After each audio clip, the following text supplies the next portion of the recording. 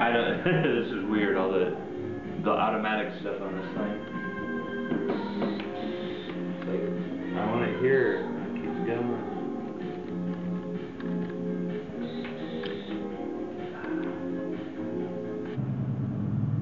Hi, my name is Tim Beeney, and I'm a recent graduate of Illinois State University, and this is my senior show. I make art mostly because I try to find another use for things that would normally be discarded, or trying to get people to think about ways to continue using things instead of discarding them.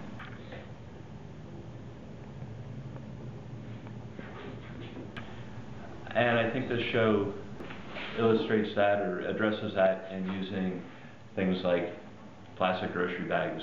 And unfortunately, they don't biodegrade really at all, so we've made them, we're stuck with them. Same thing with the inner tubes. They normally would go in the garbage, and here in this country especially, we don't patch them and reuse them as often as we should.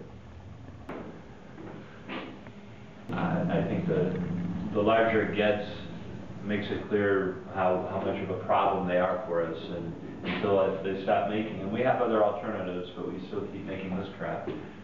So maybe it'll be a statement addressing that we need to change something and use something different.